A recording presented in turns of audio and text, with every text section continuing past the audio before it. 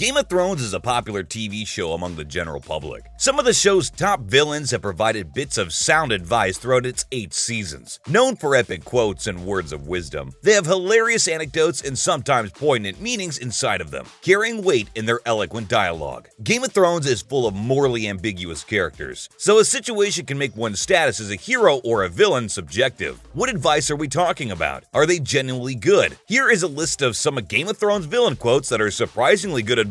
At number 16, you're in no place to insist on anything. Lord Roose Bolton, played by Michael Mailhattan, is the father of Manacle Ramsay Bolton. He was a man of surprising wisdom and cunning. In the season 3 episode The Climb, he tells Jaime Lannister, Nicola Coster-Waldau, that you're in no place to insist on anything. The meaning of Roose's words is that no matter where one is in the caste system, nothing is guaranteed for them. The only thing one can insist on is their improvement to achieve their goals. Next at number 15, everything that happens will be something you've seen before. Peter Littlefinger Baelish, played by Aidan Gillen, was one of the most cunning players in the game. Littlefinger tells Sansa Stark in the season 7 episode The Queen's Justice in a chilling performance to fight every battle because everything has been seen before. Littlefinger's words, which are both a warning and a piece of advice, imply that everything good or bad stems from something that happened before. One can navigate a situation more smoothly if they're prepared for any outcome that may arise. For number 14, I'm not going to stop the wheel, I'm going to break the wheel. Daenerys Targaryen became a final villain in season 8 after teetering on the line between protagonist and antihero for almost her entire character arc. Daenerys was wise beyond her years, as seen in the season 5 episode Hardhome, when she told Tyrion Lannister, I'm not going to stop the wheel, I'm going to break the wheel. To break the metaphorical wheel of power is to rise above societal norms in order to gain influence. With the wheel broken, it not only serves the breaker, but it also serves those around them. You're a Targaryen. You're the mother of dragons.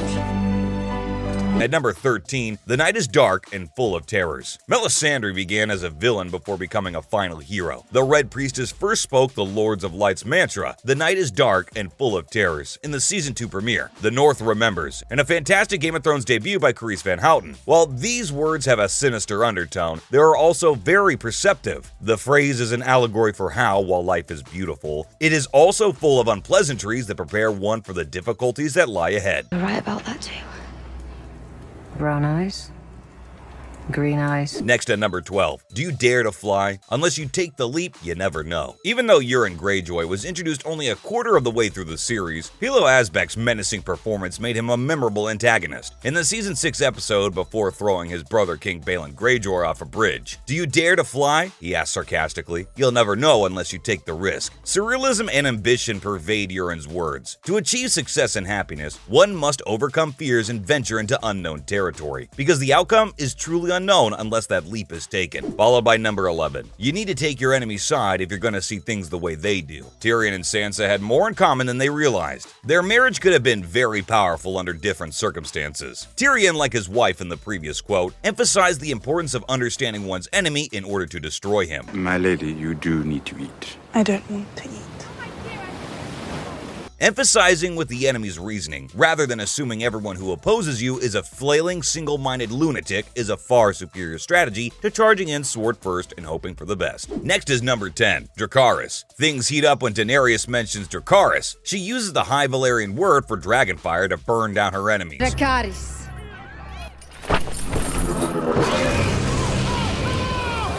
Including the Karth Warlock Pyat Pree, a swarm of slave ships in Meereen, the Lannisters' loot train, and Randall and Dickon Tarly. Missandei used Dracarys as her final words before Cersei ordered her execution in the 4th episode of Season 8, inciting Daenerys to wage war on King's Landing in the upcoming penultimate episode. For number 9, sometimes before we can usher in the new, the old must be put to rest. Qyburn is a naturally mild-mannered character, but is labeled a villain due to unethical human experimentation and his allegiance as Hand of the Queen to Cersei Lannister. His final words before the death of Grand Maester Pycelle in the season 6 episode The Winds of Winter are practically a New Year's resolution. Holding on to emotional baggage from the past can stem a new beginning. One can achieve courage by healing from previous pains and setbacks. Number 8. Get some rest, dear. You look appalling. The Queen of Thorns dispensed a lot of spiky wisdom throughout the show, but the simplest was this message to her granddaughter Margaery to get some sleep and make sure you get enough rest. If you don't, you look terrible and feel even worse. For number 7, a lion doesn't concern itself with the opinion of sheep.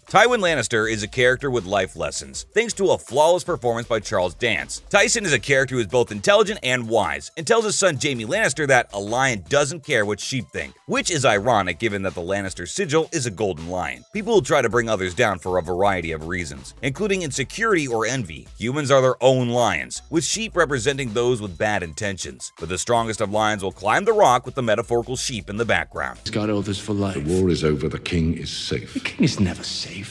Next at number 6, that's what I do. I drink and I know things. One of Tyrion's most memorable lines came during a meeting with Missandei, Grey Worm, and Varys and Meereen while Daenerys was away. Despite his lack of experience with dragons, Tyrion advocated for their release after learning they hadn't been eating. When asked how he knew that, he said it was one of his specialties to drink and know things. Here's to our queen.